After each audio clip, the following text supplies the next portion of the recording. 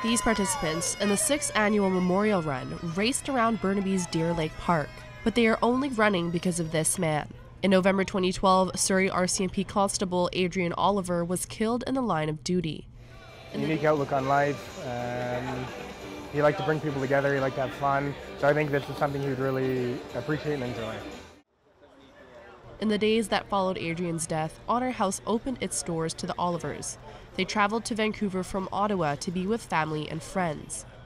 The warmth and the outreach that we received as a family, we wanted to find some way of honoring Adrian and his sacrifice, but also giving back to those that gave to us in our greatest time of need. So we started the Adrian Oliver Memorial Run.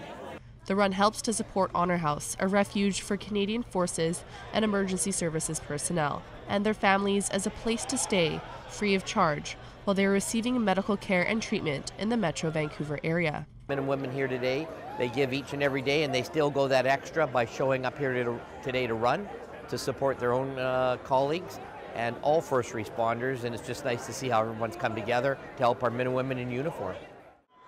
So far, the run has raised $150,000, and organizers aim to raise $30,000 more this year.